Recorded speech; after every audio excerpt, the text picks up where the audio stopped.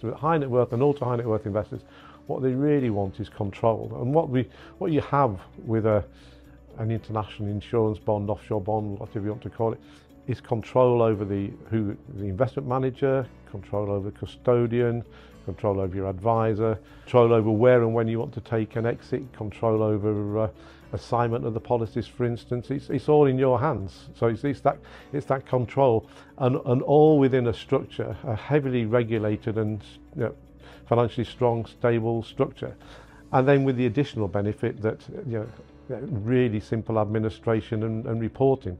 But it's that one word, it's that control within that gross roll-up environment.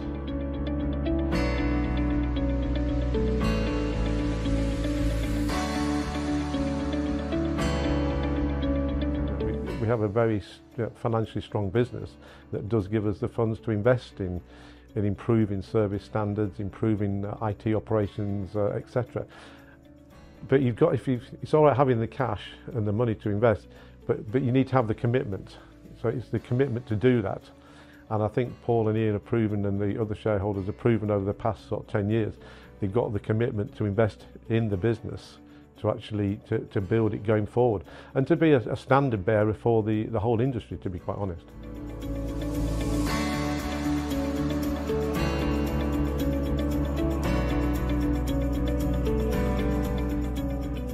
Oh, no, absolutely. I mean, the Quilters deal again was probably the most complex deal to date. I think Paul and Ian have done 14 different acquisitions.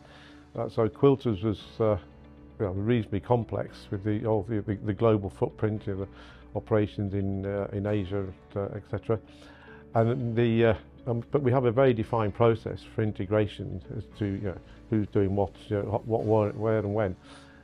And importantly, we have, after the acquisition's complete and through that sort of post-acquisition period, we have sort of constant lesson learned sort of sessions. So, what went well, what should we do differently, and we can then use those lessons to help improve the acquisition process for the next deal.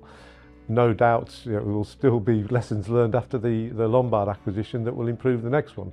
But it's a constant sort of iterative sort of process of acquisition and learning, and then improving it for the next one that comes along.